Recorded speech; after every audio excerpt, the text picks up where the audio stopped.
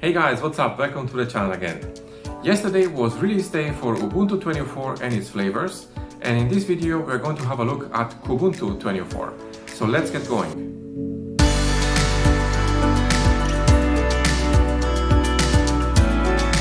So boot it up now from the ISO. By the way, the link to the ISO is in the video description below. And so let's start Kubuntu here by just hitting the first option. And again, I see there is a file system check here, which is new also in Ubuntu 24. And so we get the choice here to try Kubuntu or install Kubuntu. Let's go ahead and install it right away.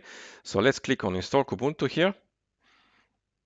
And I'm going to choose my layout for the keyboard as I don't have a US keyboard here. So let me just quickly select that and click continue. Now I'm going to go with the normal installation here.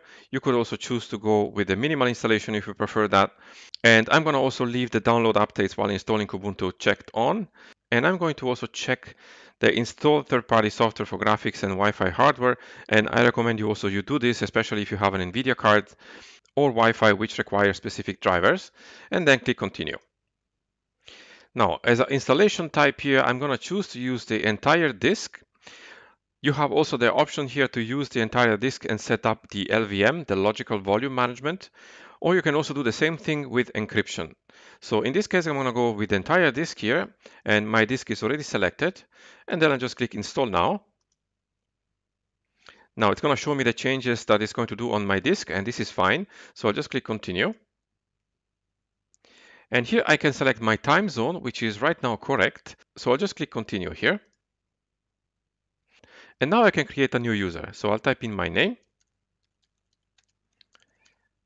And my username is fine. I'll just pick my password here. And I'll call my computer Kubuntu LTS.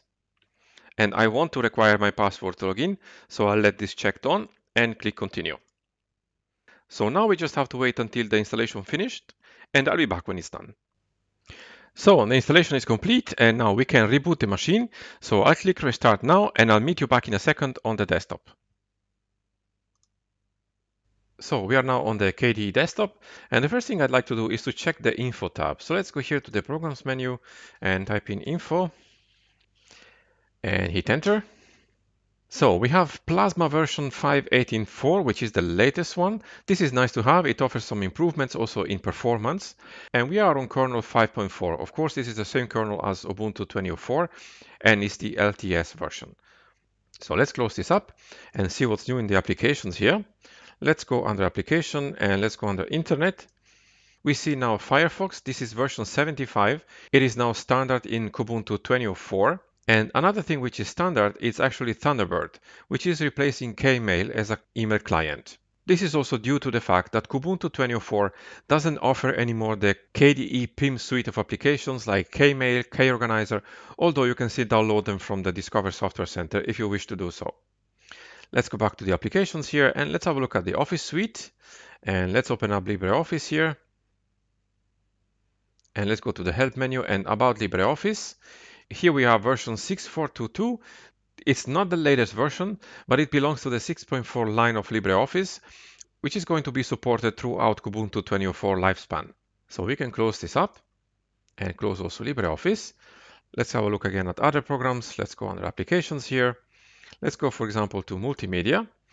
And we see here we have already VLC installed. This is nice to have. And Elisa in Kubuntu 24 is also replacing Kantara, and it's now the default music player. And let's have another look at other software here. Let's go to graphics.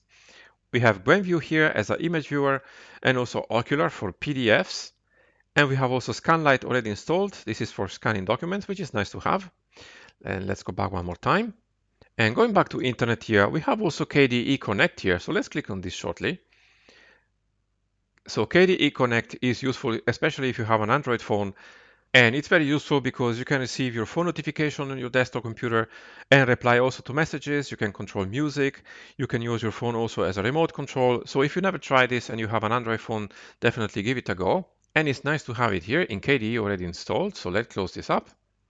So every KDE software in Kubuntu 24 belongs to the 19.12.3 release service, which is quite stable. And having used also Kubuntu 24 for the last couple of days, I have to say it was very stable, especially if you're working with applications like Kdenlive, which is not coming installed by default, by the way. It's very nice to use. It's very snappy, performance is very good, and it's very stable. So let's go back one more time to the Programs menu here and go to Applications. And let's go to System. And so Kubuntu 24 also includes the Startup Disk Creator. This allows you basically to download a Ubuntu or Kubuntu ISO and burn it to a USB stick and make it bootable. It works normally only with Kubuntu or Ubuntu images, but there is a hack also to make it work with other images, for example, like with Arch Linux, by changing the ISO extension with the IMG extension. It's a little tweak, but it's useful to know if you want to do that. Beside the Discover Software Center, also we have here the Muon Package Manager. Some people prefer to use this, and its interface is fairly similar to the Synaptic Package Manager. So let me go full screen here. So as you can see, it's very similar to Synaptic, and we can search, for example, for a package here. Let's search for Chromium. And as you can see, we have the Chromium browser here. And notice that it says Chromium Snap. This follows the same trend as Ubuntu 24. In Kubuntu 24, many of these applications will be installed using Snap. And as in Ubuntu 24, Canonical is moving more and more towards snaps, more than installing packages via apt. However, if we go to the terminal right now, let's pull up our console here and increase the font size. We can still type in sudo apt-get update to update our packages, enter our sudo password, and also to upgrade our packages by typing in upgrade. The app manager is still there, and if you want to install some packages also with that, you can do this, of course, as well. So let's close the terminal up. So one thing you have to keep in mind with Kubuntu 24, if you're using Kubuntu 18.04, you will not be able to upgrade directly from Kubuntu 18.04 via the terminal, at least until Kubuntu 20.04.1 is released in July. So you can find the Kubuntu 24 images online, you can install it with that, but you will not be able to upgrade from 18.04 to 20.04 until the next release is done in July. Just to keep this in mind. So overall, this is a quick review of Kubuntu 24. Because I work a lot with Kdenlive and also many other KDE applications, I really like its stability and its snappy performance. And if you like the KDE desktop environment, definitely try it out and let me know what you think about it. So there you go, guys. This is my review and my take on Kubuntu 24. There are not many new features and there are not many visual new features, but there are a lot of improvements, and especially under the hood, which make the experience on Kubuntu 24 very nice. I definitely recommend you to give it a try if you like the KDE desktop environment, and let me know what you think about it. Thank you so much for watching the video, guys. I hope you liked it, and if you did, please hit the like button below and subs to the channel if you haven't already. Subs always helps us out. And if you want to support the channel, you can visit our Patreon website, or you can donate through PayPal via the website as well. Thank you so much again for watching the video, and I'll see you in the next one.